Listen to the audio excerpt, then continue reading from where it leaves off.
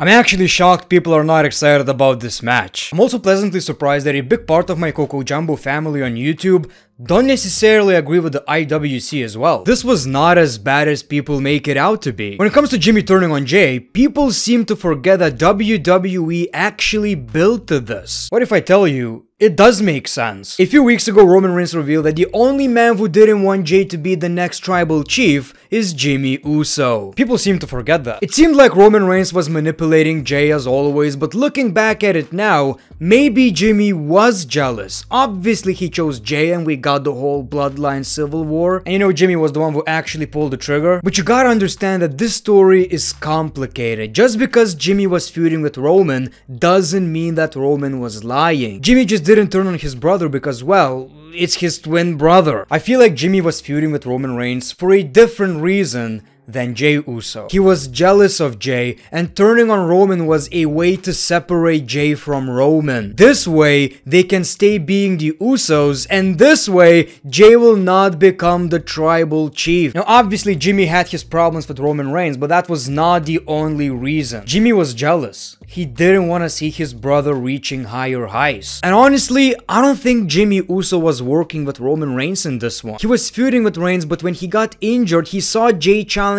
for the Undisputed Championship and the right to be the next tribal chief. It makes sense when you think about it. The match was for these two prizes, and Jimmy stopped Jay from winning. He was jealous. Am I making any sense here? I feel like the story is very simple and just kinda got over so many people's heads. Maybe that's why Jimmy barely hesitated on attacking Roman Reigns. Deep down inside, he was jealous of the relationship that Roman Reigns and Jay had, so he basically ruined that relationship. Even though, yes, Roman Reigns was abusive, but it wasn't that big of a problem in the past. Jay still found a way to be the next tribal chief, and Jimmy's jealousy just got the best of him. At least, I think I'm right. I could be totally wrong, but it does seem like Roman Reigns had no idea. So when you go back to that segment where Roman Reigns said that Jimmy Uso never wanted Jay to be the next tribal chief, Jimmy all of a sudden turning on Roman Reigns, Jay almost became the next tribal chief, and that's when Jimmy turned on Jay. I think that's the story. I think Roman Reigns was not lying, and when you think about it, it's not that bad, right? The storyline is not that bad. It was really subtle. I think it fooled all of us because I remember watching that segment and it seemed obvious that Roman Reigns is just using manipulation.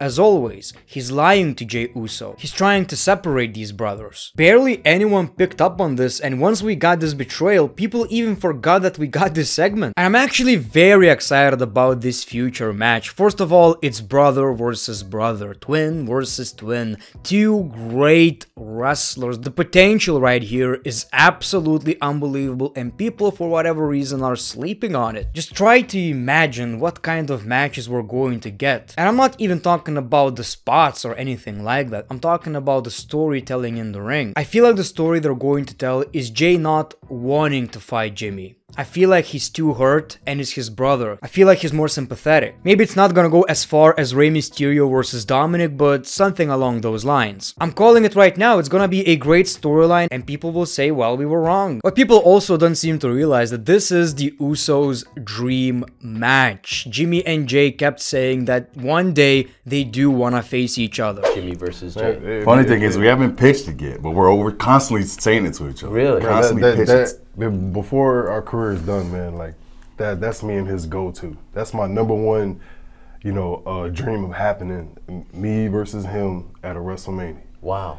Why? Why does that mean so much? Because it's like back in the living room, Moose. You know, like from day one again, man. Like this is what we always wanted to do.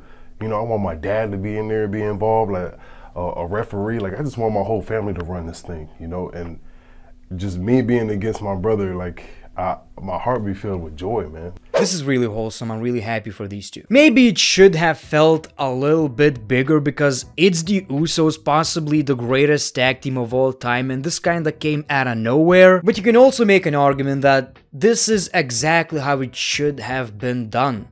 Not a lot of people saw it coming. Even those who didn't really want to believe it. It seems like wrestling fans were hurt by this. The build to this betrayal was really subtle, and whether it was good or bad, it kind of depends on the way you look at it. Paul Heyman talked about how this storyline is gonna keep on continuing, you know? The numbers don't lie, and I get it, you know, at times I got bored of this storyline as well. But you gotta agree, man, it's a story that sometimes loses you and then it just picks up. Then you're excited again. I was guilty of this too. People keep complaining about how long this story is, how long this championship title reign is. But it's the most interesting thing in pro wrestling right now. It's the rivalry that gives WWE ratings, viewership, and hearing Paul Heyman talk about it, I get it, man. I honestly do. I get how you feel. It's the Usos. People don't want to see them breaking up. But at the same time, I'm glad you feel that way. Now look what I mean by that. Don't you like these kind of moments when you're actually pissed off at wrestling? In a good way, in this case, in my opinion.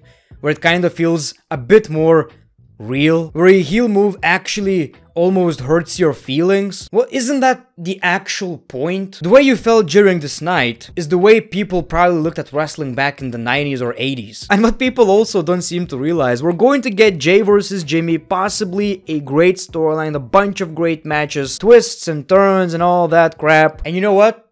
They're gonna be back together. Yes, you didn't lose the Usos. One day you will see the Usos as a tag team again. It's that simple. I don't know why people are so pissed. If Jimmy want to go singles, man, I'll support him. You know, if I want to go, he'll support me. We can always come back together, you know. It's also clear that Solo Sikoa is going to turn on Roman Reigns too. Every week he's just more angry at Roman Reigns. And I've complained about WWE always having these interference in Roman's matches. But one of my viewers, I believe in the comments, made a great point. It seems like every month the bloodline is falling apart. Just so at WrestleMania, once we get Cody versus Roman Reigns Part 2, there won't be any interferences because nobody will have Roman's back anymore. It's gonna be Reigns, Cody, one-on-one, no BS. Maybe I'm giving WWE too much credit, but from what we've seen with the whole Bloodline storyline, I just feel like they never missed. So this whole idea that Jimmy just attacked Jay for no reason and it doesn't make any sense, I simply don't believe that, especially when a guy like Paul Heyman is involved. So I was really surprised by the overreaction. But like I've said, I'm happy people feel that way. That's the whole point. WWE wanted you to talk, and you're talking. You're angry. And also accusing them of this attack being random without watching SmackDown where you're going to get a follow-up. What happened to that, by the way? We're just not gonna wait for SmackDown. I do have a feeling it's going to be a great story, and I hope I'm right. Thank you for watching this video, The Great One. Peace, love, and hugs. It's been a pleasure.